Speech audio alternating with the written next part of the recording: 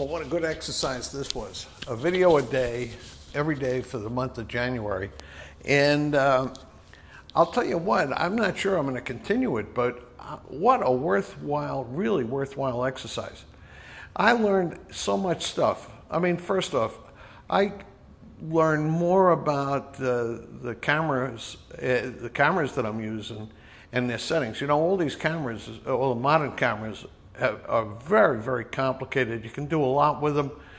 And I, for one, have never really mastered them. I still don't think I've mastered them, but I'm getting a whole lot better with them.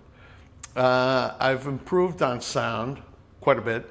I've improved on lighting quite a bit. Now, the things I also discovered is I really don't like being on camera. I'd love to have somebody else. I'd love to have actors, characters, other people in front of the camera. I'm just really not that good with it. I'm not that interesting.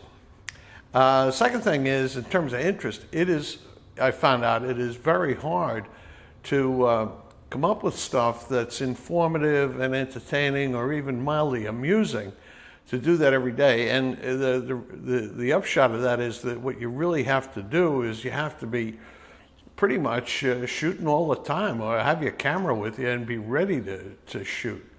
I think this is like the good part of this, and what it reminds me of is trying to learn a language.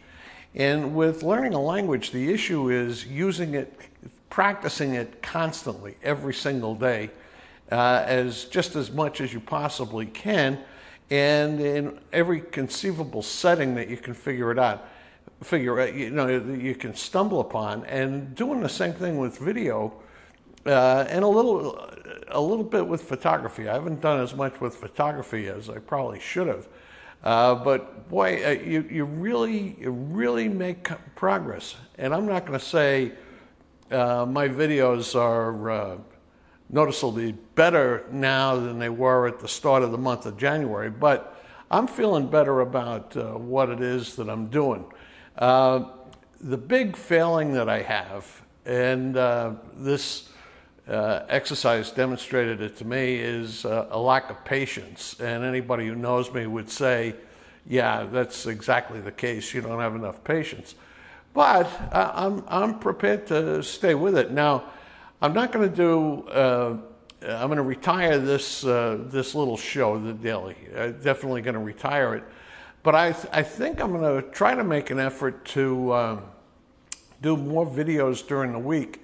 And if I'm not doing enough of them through the month of February, then what I'm going to do is I'll go back in March and I'll make another run at doing a video a day for a month. And we'll see where we get. Anyway, this has been a very, very useful exercise. I think if you're trying to learn something or master something, you might give this kind of technique a try, namely do something with it every single day for a month and then see where you get. Anyway, thanks for watching The Daily. I'm done for a while, but, and tomorrow, of course, is the weekly recap.